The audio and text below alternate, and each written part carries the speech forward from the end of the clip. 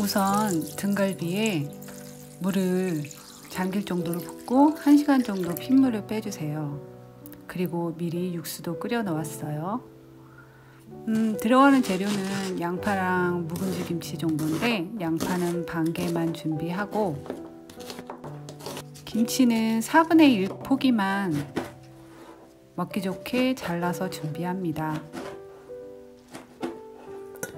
핏물 뺀 등갈비를 기름 없이 팬에 등갈비의 겉에 색이 변할 정도만 볶아주세요. 색이 좀 변했죠?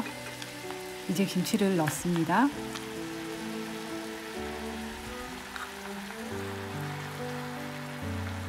그리고 김치국물을 1컵 반 정도, 그러니까 300ml 정도 될 거예요.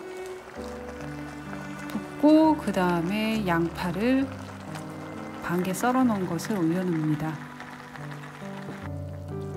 육수 1.5컵 넣고 뚜껑을 덮어 끓여주세요. 끓기 시작하면 중약불로 낮추고 40분 정도 푹 끓여주세요. 40분이 지나고 나면 딱 이런 모습이에요.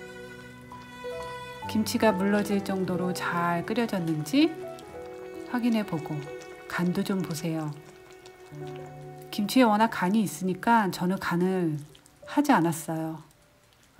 고기도 어떤가 궁금하니까 한번 보고 그릇에 담아 볼까요?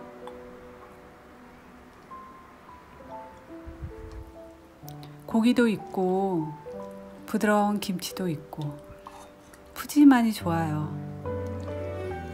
사실 전 고기보다 김치를 더 좋아합니다. 국물이 끝내줘요. 김치가 부드럽고 맛있어서 밥도둑이 따로 없어요.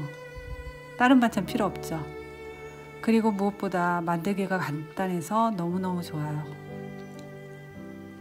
김치 때문에 고기에 잡내도 없고 정말 맛있으니 만들어 보세요.